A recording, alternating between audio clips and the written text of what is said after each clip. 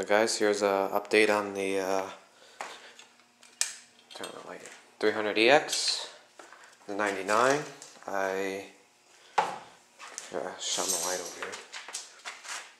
Got the axle on. I got a Durablu aftermarket axle. The previous video I told you about. It's all set to go. And put custom wheel spacers on there. And the new bolts I got on this side is right there. Right here. Brand new bolts. Torque those down to like 80 foot-pounds. Threw Loctite on it and put the pins on. What else did I do? Put that on. I got a brand new oil filter.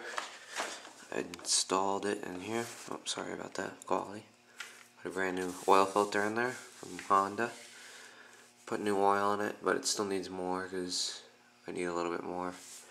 And it leaks somewhere, but I don't care because it's kind of a beater quality because I still have the 250, but what else? Greased the front end. The front brakes are good. I put brand new brakes on, brake pads I meant. Just added this tool pouch. Has a few tools in there, vice grips, screwdrivers, etc. The motor runs great on this thing. Clutch lets out really good, so someone definitely had the clutch replaced at one point. And the chain needs to be tightened. And I need a new brake reservoir up here. Maybe I could take this thing off.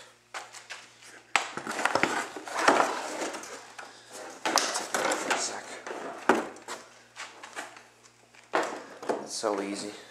Just take it off while you're riding. I need a new one of these because it's leaking out on the ends. And it's plastic, so it's obviously shit. So, what are you going to do? And then it leaks, the brake fluid leaks, and then goes onto the exhaust, and then it blows white smoke. You think it's the motor that's blowing the smoke, but it's not. So, yeah. Next thing I need to add on is the grab bar, which is somewhere over here, I think. Here it is. So this goes on something like this on each side. What I'm going to do is I'm going to cut this tab off for the taillight, that way I can go right on. And then I just bought brand new Honda bolts, so that should bolt right up to that. So I'll probably do that tomorrow, but anyways, yeah.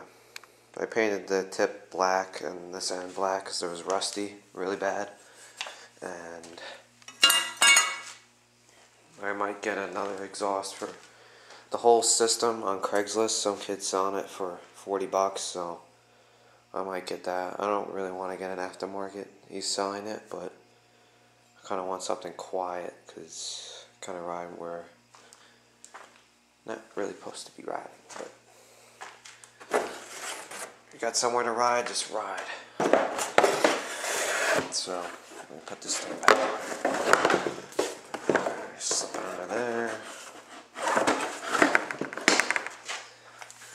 I almost blew the light bulb out again for like the 5th time.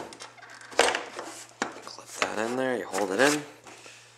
So yeah, and the chain needs to be tightened, like I said. It also's got aftermarket shocks on here, Razor tires all around, so the quad's basically ready to go, ready for riding. So now I got something else to beat the hell on. So yeah, hopefully I don't beat the shit out of this thing. I bet that conks out on me like the first week, so I'm gonna just take it slow and just break it in and just get a feel and an idea of if there's anything else wrong with it. But the motor's freaking strong as hell. Thing starts up like it's brand new and idles for idle forever, as long as it got gas in it. But anyways, this axle is crazy wide. This thing I love about it. The thing looks like a racing quad. So yeah, there's an update, and I'll see you guys later. Bye.